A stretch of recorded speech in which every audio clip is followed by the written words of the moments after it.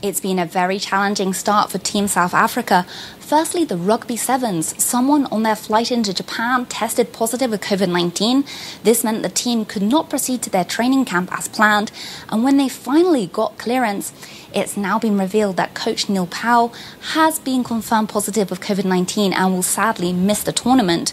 Then 2 members of the under-24 soccer team have also been confirmed positive inside the Olympic Village, and this has thrown the other team members into a bit of a quandary. 21 members have been confirmed as close contacts.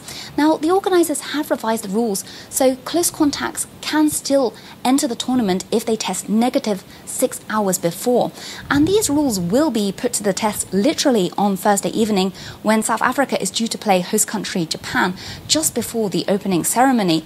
But there is still a lot of uncertainty surrounding the games, and we've seen some high-profile names pull out entirely, particularly in the world of tennis. Serena Williams, Roger Federer, and most recently Coco Gauff has been confirmed positive with COVID-19 and has withdrawn. Added to this, there will be no spectators. Domestic fans have also been prohibited here in Japan as COVID-19 cases continue to climb in Tokyo. So the games will be lacking atmosphere and be a very different event. Phoebe Amoroso, SABC, Tokyo.